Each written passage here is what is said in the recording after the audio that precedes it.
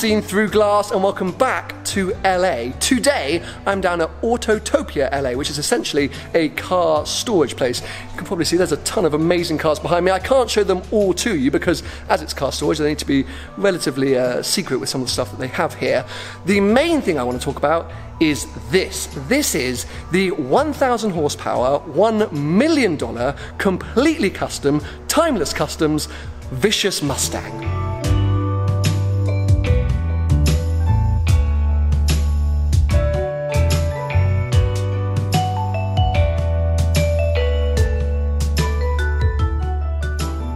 Now, this insane car is officially classed as a resto mod, which is essentially a modified restoration. The reason I'm explaining it to you like you're all 3-year-olds is I don't really think in Europe we're doing a lot of this. Any sort of restorations are kind of nut and bolt things, cars being remade to exactly how they were decades before. However, out here in the US and West Coast America, they are modifying their restorations, and the Mustang behind me, I mean, isn't really a Mustang anymore. The only original part of the car are the A-pillars. Everything else is essentially new. And when you hear the details about this build, I think you're going to be blown away. But there's some other amazing ones in here. And it's a whole culture that I'm super intrigued by, because take this idea and move it across to Europe and do it on a Pagoda or a little Alfa Spider. And could you imagine the things that we could do with old 60s Italian cars, modifying restoration builds? It's got to be done. Anyway, as you can tell, I'm a little bit naive to this whole culture. So to talk us through this car, I'm going to bring in Sean from AutotopiaLA.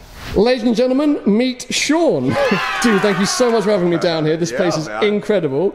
And this car's even better. So yes, you are now my Seen Through Glass expert on resto mods. I'm the guy. You're going to teach me about Ferrari. I'm going to teach you about American Pro Touring cars. Deal. So please, just go. Talk me through this unbelievable creation. Absolutely. And it is an unbelievable one. You know, this one, Jason, the builder, Timeless Customs, just went ballistic on this. And the owner of the car kept saying yes, yes, yes to all the concepts.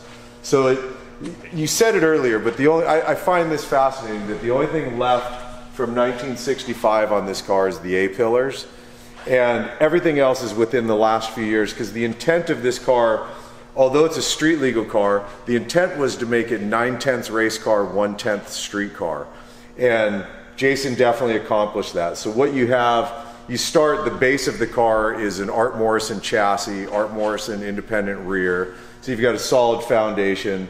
It's a C7 front clip, which is from a Corvette. RideTech triple adjustable coilovers, so you've got all the adjustment you possibly need.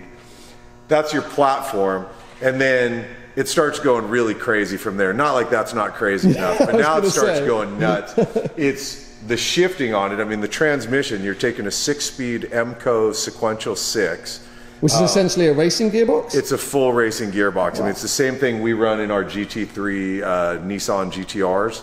Same exact transmission, the MCO 6-speed sequential.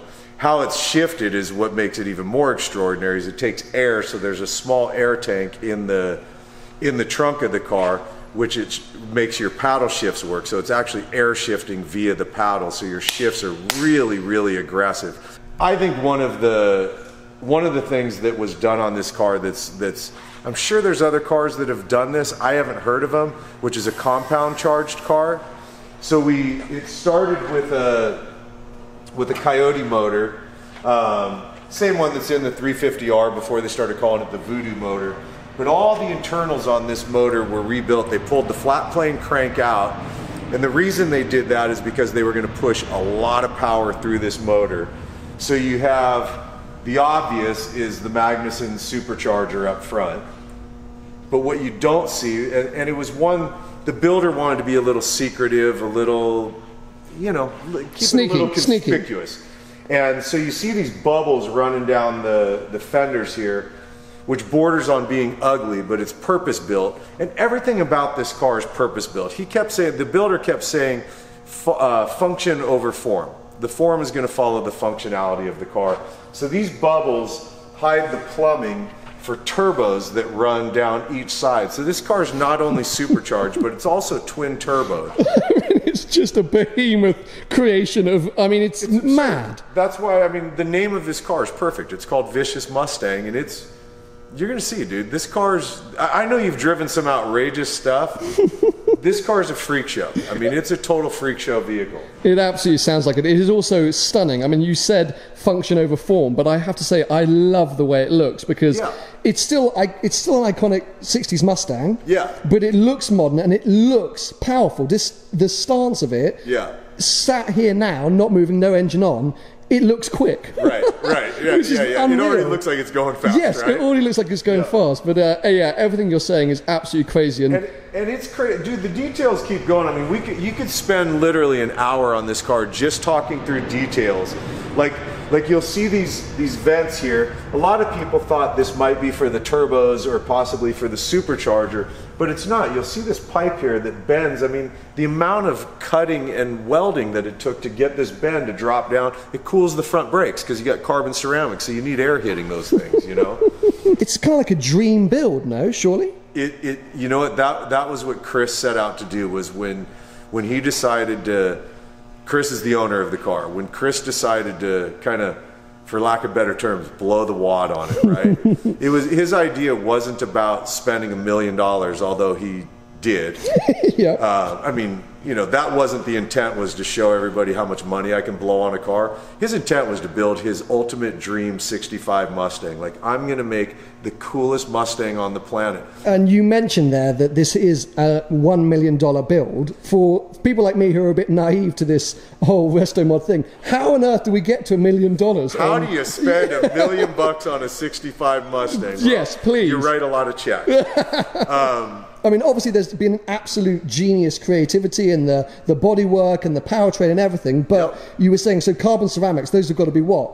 $15,000, $20,000? Brakes alone on this car, you've got a little over $20,000 in brakes. Wow. Think about this, the man hours to fabricate everything and produce this car was, you got 10,000 hours, and actually adding up more, but 10,000 hours into this car at $105 an hour adds up. But then so what was the length of build? Sorry, just to interrupt you there. So how long did this car actually take to make? Well, that's the kind of crazy part, was typically a build of this nature would be a 2 to 3 year build process. They did this car in just shy of 10 months. Wow. But, you know, how do you add up that much money into a car like this? You put things like an MCO transmission in it, and that, you know, that and the controlling for it, that was $40,000. The control, the Motec system on it. What's that? Another $40K. But it's the best of the best stuff, right? I mean, like, that was it. On it. No expense spared. Oh well, look, this is absolutely amazing. I'm learning so much, and I'm completely enamored with this car. I think it's stunning. But all I'm going to ask now is, can we go out in it? We're going to go for a ride. Yes.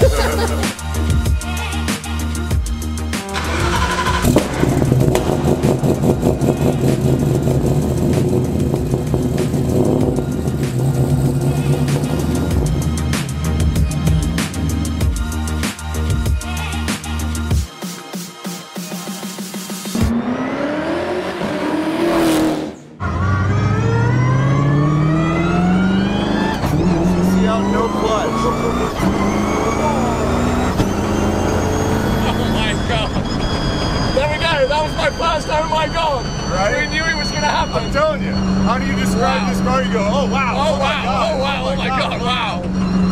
The seating position is the first thing to get used to. We're very low, very far back. We've got this massive bonnet reaching out in front of us. I like how bare it is in here. I can see everything that's going on. As you say, you've got the kind of NASCAR driving position and then,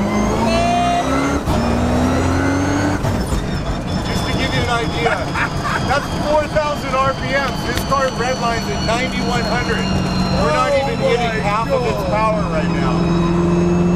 It's a rocket ship. It's a rocket. Crazy, right? It is crazy. Just to roll on, we're at 3,800 RPMs.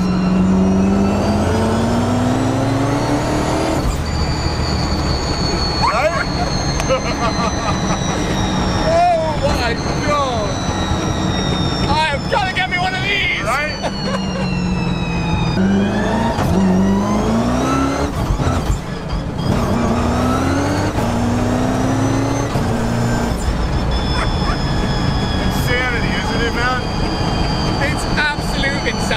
Have you got any turbo lag, or does the supercharger take care of that? Yeah, well, your supercharger takes off.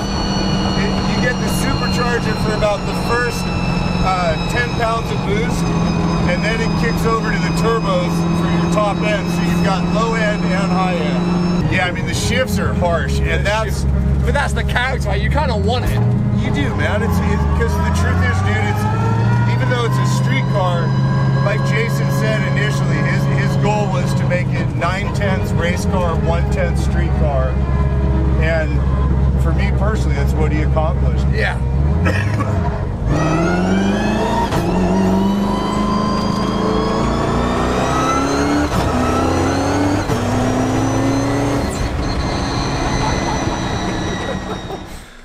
I think I'm almost having a heart attack. I'm not entirely sure. That was, okay, so a few weeks ago I drove an Aventador SV, and I said it was one of the most visceral experiences I've had in a car, and the whole time I was like, my heart is beating so fast.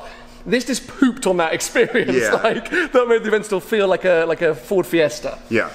Unbelievable. Thank you so much. You're welcome. I've enjoyed it. I mean, it's just this day has been incredible. So Sean actually has his own YouTube channel, AutotopiaLA. Is that the actual? That's the handle, isn't it? It is. Yeah. I'll put a link below. But you should check it out because there are some incredible cars in here, and he's always doing cool stuff. And that's a prime example of the kind of content that you're making. So please go over and check that out. Again, a huge thanks for having me down. More than welcome, honestly. Anytime you're in the country, dude, I promise you, we'll do some more stuff. Give the video a thumbs up if you've enjoyed it, and make sure to subscribe for plenty more videos to come.